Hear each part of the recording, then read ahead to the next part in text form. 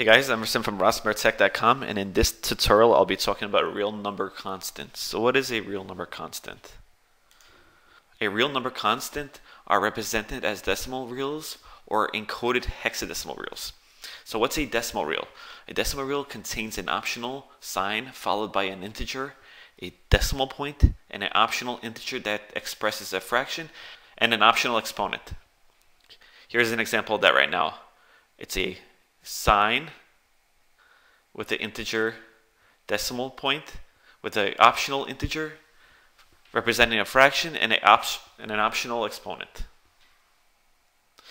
Following are the syntax for the sign and exponent. For the sign, this is the syntax here. For the exponent, this is the syntax here. Now, following are examples of valid real number constants. These are some examples here of valid real number constants. 2 decimal point plus 3 decimal point 0, negative 44 decimal point 2, capital E plus 0.5, 26 decimal point E5. These are examples of valid real number constants. Now let's talk about encoded reals. What is a encoded real?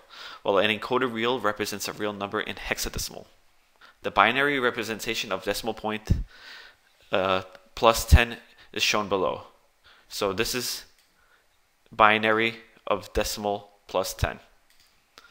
The same value would be encoded as a short real in assembly language as shown here. The 3F8000000R. That's how it would be encoded in the assembly language. I'm going to leave a download link of this text file at the bottom of this video if you guys want to follow along with it. And that's pretty much it. If you guys enjoyed this video and if it was helpful, please subscribe to my channel. If you have any comments, leave me comments. I'm Rasim from RasimTech.com, and thanks for watching.